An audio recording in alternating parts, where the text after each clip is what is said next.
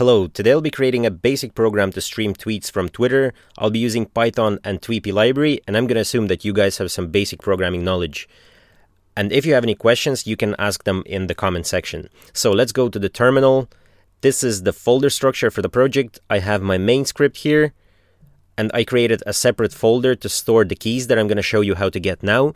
And this one is the Python virtual environment, which you can create if you know how to, but if you don't know, it's completely optional, so you don't need it. So to get the keys, you go to developer.twitter.com. I'm going to leave the link in the description, and you'll have to register. And then once you're registered, you click on Create an App over here. You'll have to answer some questions, and it's going to be like a little form. But once you're finished with that, a new app is going to appear on the list here. You go to the details and to keys and tokens tab over here. I'm not going to click in because the keys are meant to be kept private. But once you go there, you just copy the keys and paste them into your script. And this is that file I was talking about earlier.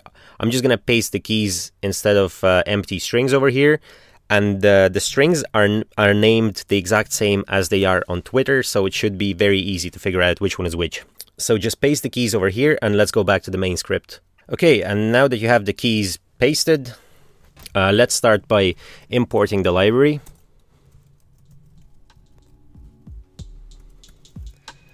And the first thing I'm going to do is just run that Hello World program, just to show you that it's not going to work. And it's not going to work because Tweepy is not installed, and the way you install it is just pip install. It's literally going to take like 2 seconds to install. And it's done. And if I rerun the program, now it works. So, back to the script. I don't need this anymore. The first thing we're going to be doing is creating a stream listener. Then it's going to be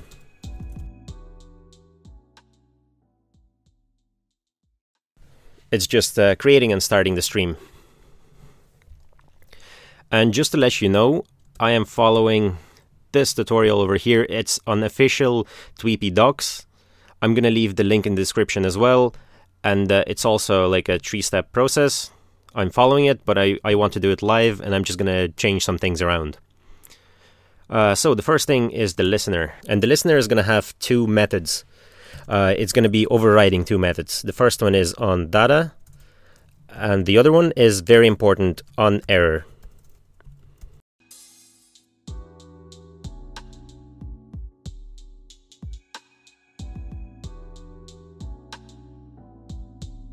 So I'm just declaring my own class, and I'm extending from Tweepy's stream listener.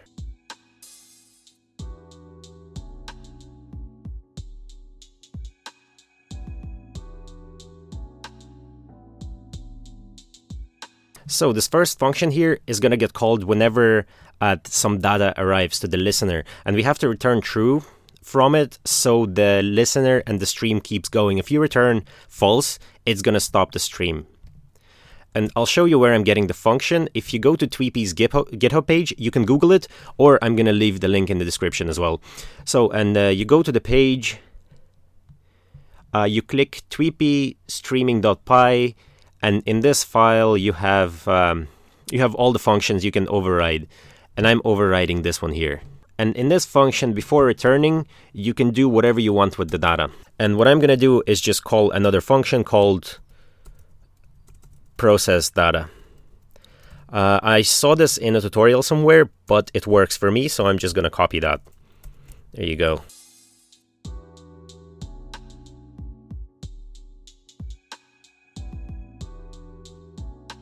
And all I'm going to do for now is just print whatever I receive. But you can also save tweets to a file. You can extract text from them, because at the moment they're going to arrive as objects, which you're going to see later. It's going to look like a big mess. So, and the last and one of the most important things is the onError function.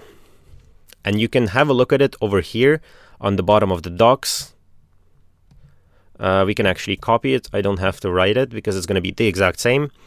And what you're doing is just listening for status code 420, And if you get that status code, you have to close the stream. Because it means something is going wrong, but the stream will keep reconnecting, I believe, to Twitter API. And if you don't close it, they're just going to ban you for some time. And if you keep reconnecting after that, the ban is going to increase more and more. And eventually, probably, you're just going to be banned forever.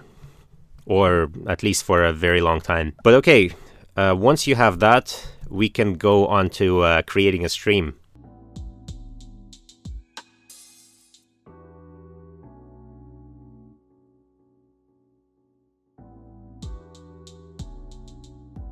Okay, and for the stream here, you don't have to extend anything. This is my own design.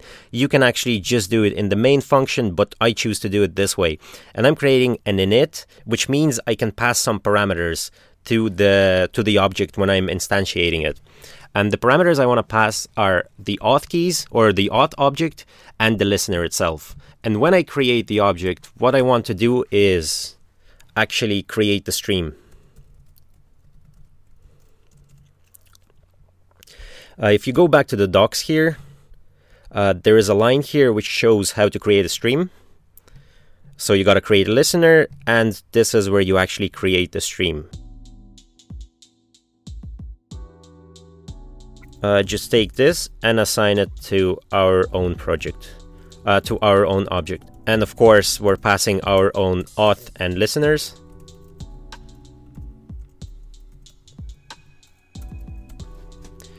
And that's it. But what this does is it just creates the stream. It doesn't actually start it. And what I'm going to do is create a separate function to start the stream.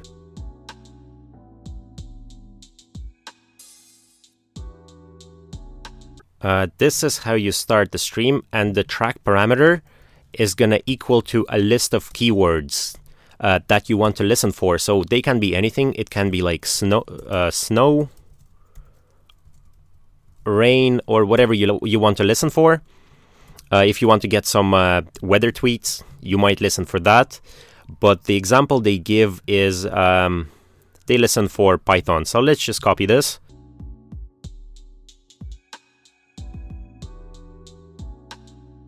And actually, what I'm going to do is, instead of passing keywords here, I'm just going to pass it as a parameter to the function. So it's going to be a keyword list.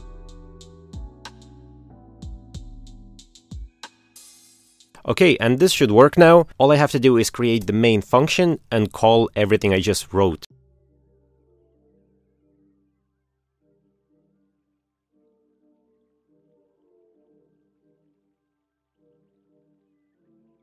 But before we can start the stream, we have to use the keys that we got in the beginning of the video.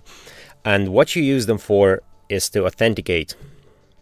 If you go back to the tutorial again, there is a link here which tells you how to do that. I'm just trying to find it. And it's right here.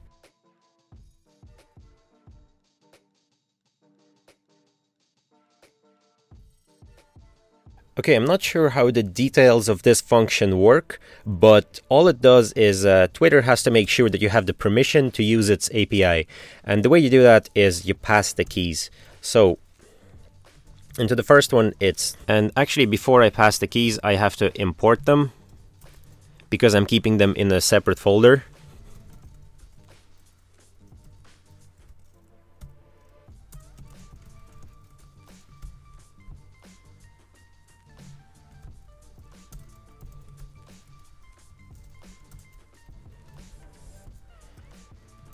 And the second one here is the access keys.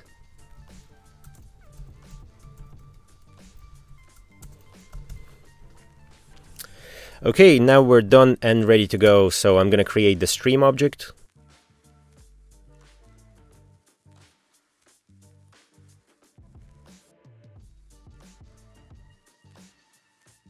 Okay, and now that we have the listener and auth, I pass them into the stream. And now I can just call start, pass in the list of keywords that I want to listen to, and it's just going to work. So let's go for the default Python keyword. And actually, I'm just going to try running it because maybe I'm going to get some errors.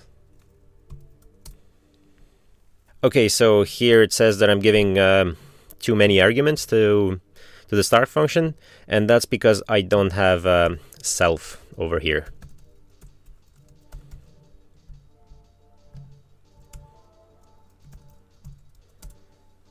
Okay, let's see if this works. And yeah, it's working. This is the mess that we're getting from Twitter. These are actually the tweet objects. So they're not just text, but there's a ton of information in them. There's like location, languages, all the pictures, statuses. There's a bunch of stuff there. But for now, that is it. You're getting the Twitter stream, and I might make a separate video on the things you can do with it after. But if you want to go ahead and play around yourself, you can just go into this process data function and you can start saving them. You can start getting the text or whatever you need to do with the tweets. But yeah, thank you for watching. I hope that was clear, and you can actually figure it out from the docs if you wanted to, but hopefully the video helps some people. I know it's easier for me, or it was easier for me to watch the video before I kind of got used to programming from the docs. And yeah, thank you for watching, and I hope I see you soon. Thanks.